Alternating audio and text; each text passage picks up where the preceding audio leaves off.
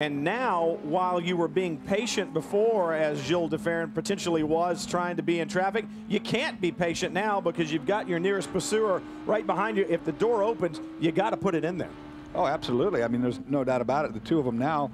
I'm kind of wondering if de Ferran's car is hurt at all. I don't think it is from the lap times they're doing. I mean, they're running relatively good considering they're in traffic. Sharp takes a look to the inside. Nothing doing there.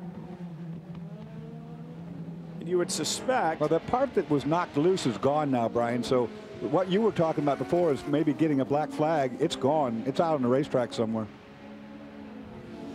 Remember, with these cars, they are literally pieces of art in aerodynamics and engineering, and tremendous amount of thought went into that front and rear bodywork on that Acura. Remember, with those front tires being the same width as the rear, everything's changed. The game's changed, and this is the game changer. And